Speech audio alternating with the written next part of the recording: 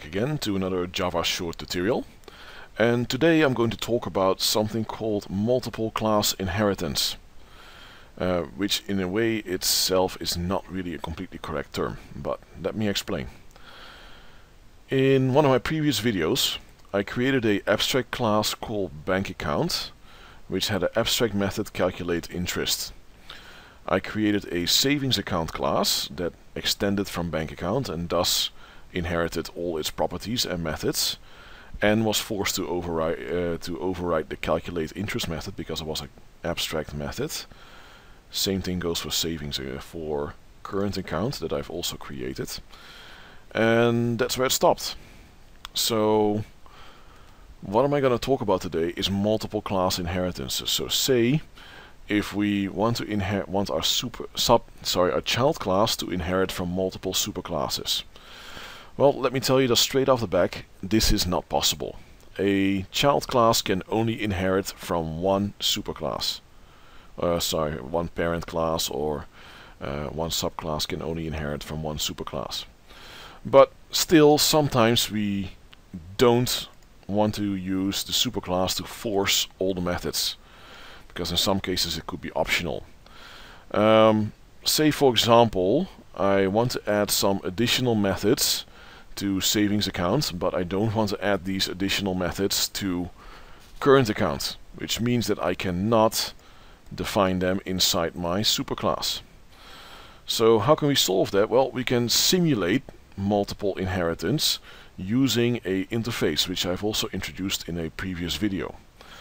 So how does that work?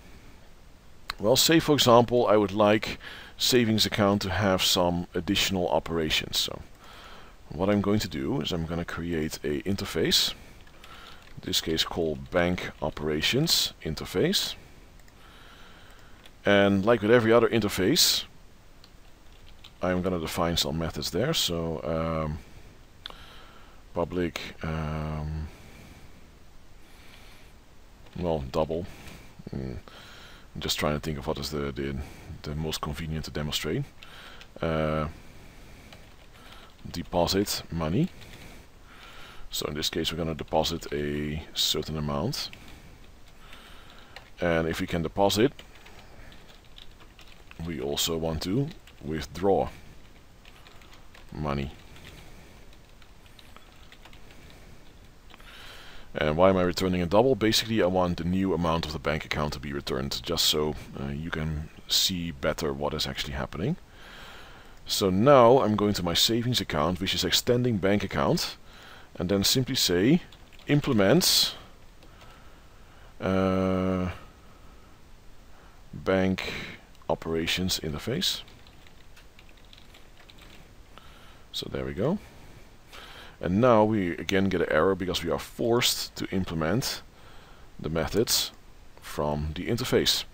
So as you can see in this particular case, even though savings account and current account have the same superclass, current account is not forced to implement these methods because they come from the interface and not the superclass. Okay, so deposit money in this case, I'm gonna say okay, super dot set amount is super dot get amount plus the amount deposit, and then I'm simply going to return super.getAmount. Okay, it's a bit of a complicated way around it, but it'll definitely work. So in this case, super.setAmount is super.getAmount minus the amount because we're withdrawing it. And in that case I also want to retrieve the amount again and return it. So there we go. So now let's go to the test bank account. So in this particular case I can also say acc1 dot deposit money, so let's deposit $100, and then print out the result.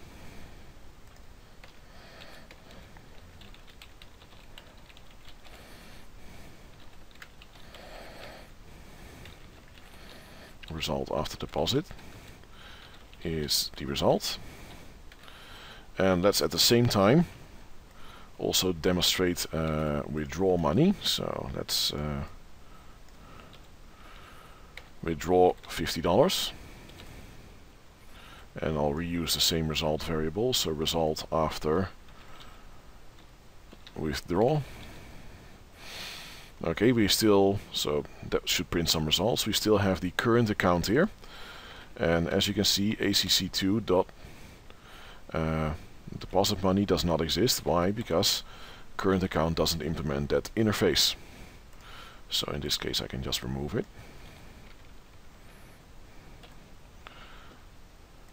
Alright, so now if I run this, you can see, okay, the result after the deposit of 100 is 220.95. Well, we started out with 120.95, so that's correct. Then minus 50 would be 170.95, so indeed correct. So let's recap. To simulate multiple class inheritance, which is technically speaking not allowed, I have created a interface called bank operations interface, which has some methods, which is implemented by savings account by still extending bank account but also implementing bank operations interface, and therefore needs to override them and implement them, while the current account does not. So in a way I'm using this to simulate multiple class inheritance, and that's how you do it. One of the more complicated Java topics. See you next time.